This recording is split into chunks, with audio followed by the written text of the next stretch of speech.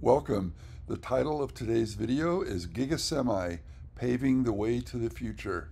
And you'll see here that I took off and did a flyby with Brian White of FutureAza fame.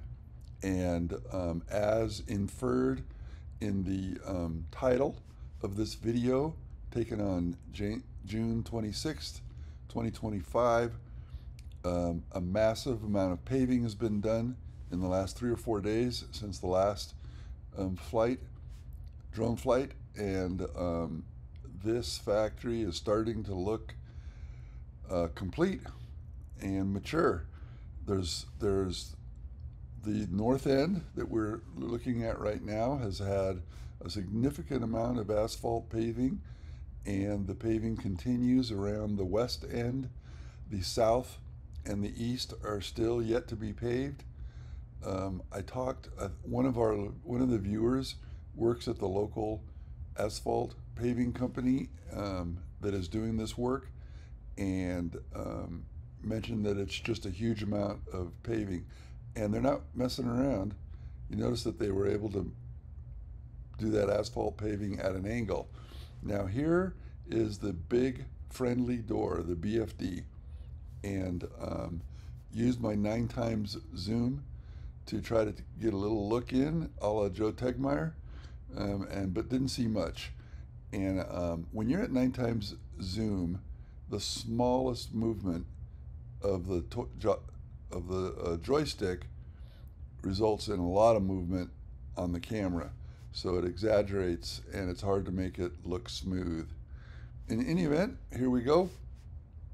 The biggest change is the fact that they are in fact paving the way to the future by nearing completion on this on the outside of this Giga high volume Tesla semi factory that will produce 50,000 Tesla semis a year. So that means once it gets it to fully ramped, and if it doesn't improve, you're talking about 500,000 Tesla semis on the road after 10 years. And that's if they don't replicate this factory in Texas or in Europe. Taking a nice look around, I do apologize. A couple of times, probably I'm going to have to blame the distraction. A couple times as part of my circumnavigation, I didn't actually have the record button on. So that's why we jumped from the north end to the stamping section over here. But luckily I did get a little bit of the west paving right here. And you can see that that's the west end and the north end. And in the background, you can see that the Milan Twin building is coming along nicely too. It pales in size. In comparison, the size pales compared to Giga. You can see that they're putting the insulated material on the lower section of the stamping building, section G, and that little appendage is where, just inside that appendage, is where an elevator will bring up scrap from the stamping, and then use that little appendage, I believe, to recycle the scrap. We are now at the southwest corner, if you're not yet familiar with the layout, and the higher section and the appendage is crowded with insulated material. And then once that's done, they'll put the waterproof membrane on, and it'll be interesting to see if there'll be any bases for those AC units that you see in the background. This highest wall where the stamping machines are is two-tone. Those are the narrow wall panels that have been attached. And at the bottom there, you can see some raw material, some of those raw wall panels waiting to be installed. And so I would say not much more than a week.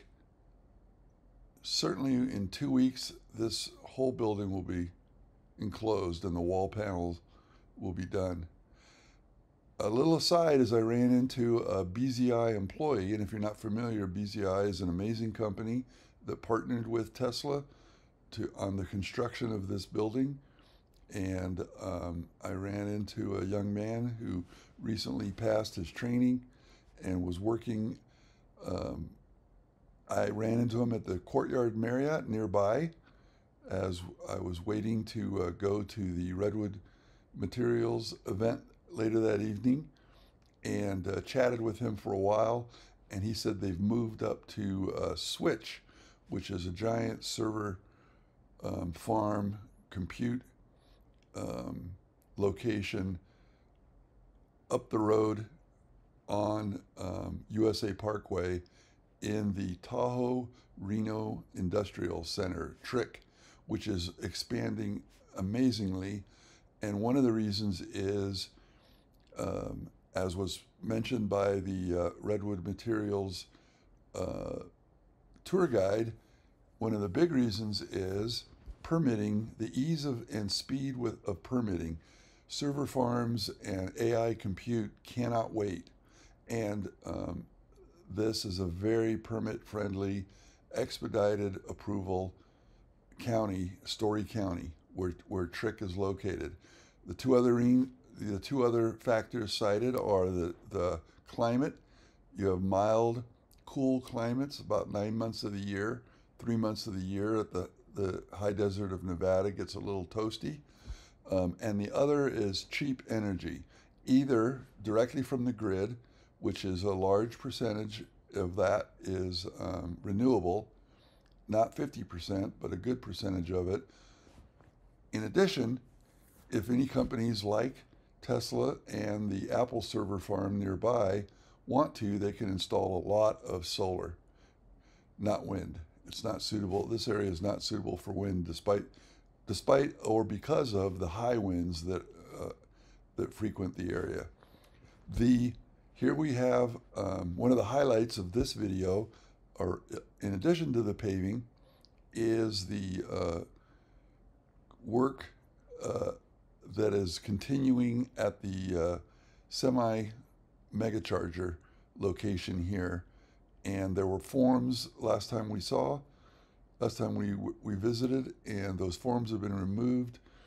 There's light posts there, and then there's bases for the chargers themselves, and there's bases for the cabinets that will feed it. And I expect that this will be done in a few weeks, at least the preparation, and then if they have the cabinets and the chargers available, once those get brought in and installed and the paving completed around here, which should be soon, I expect to see the semi-engineering and the Tesla semi-engineering and production units charging down here, because I can imagine that the 3-stall Megacharger up at the Legacy Gigafactory, Nevada, GF1, is likely to get pretty crowded at times with all of the production and engineering Tesla semis having to share those few chargers. So we'll see. I can't wait to see, even before, as the factory is starting to be built out, I expect to see Tesla semis charging here. And we know they're staging the Gross automated equipment from Germany, and that video got a lot of traction last week, and can't wait to catch them bringing those in, and which will be evidence that the serious installation of the Tesla semi production lines is underway. Thank you, and I will continue to provide coverage as long as you guys and gals are interested. Thank you. Appreciate your support.